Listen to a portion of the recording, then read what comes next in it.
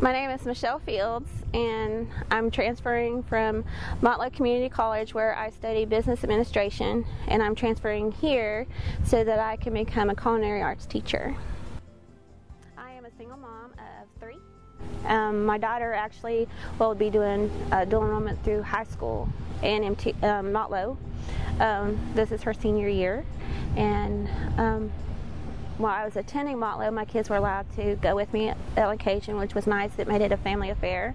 And so I brought them out to MTSU to show them around so they know where mom's going on the big college.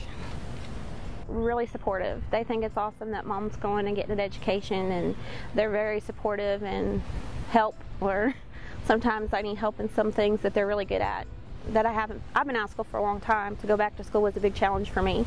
So it helps make it a family affair because everybody works together to get it done.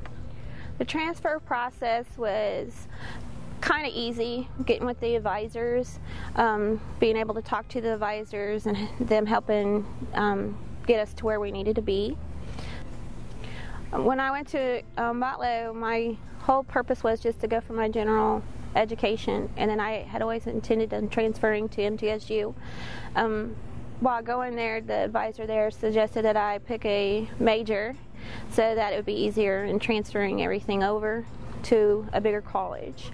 And when I came here, I started out for nutrition and then ended up deciding that I wanted to go and be a culinary arts teacher, and was able to get into that path by actually the advisor that I was given at the time was actually the one that's over it. I picked MTSU because it's local and it's not far from where I live. My process was easy. The hardest part was getting all of the health stuff squared away. Motlow doesn't require as many shots and records and such as the bigger universities do.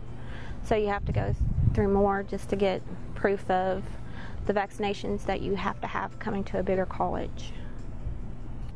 It's good to know the right people to talk to and have good communication and open communication. Make sure that you're constantly communicating with the right people, and if you're not, then have them suggest or guide you to the right people to talk to. My name is Michelle Fields, and I'm True Blue.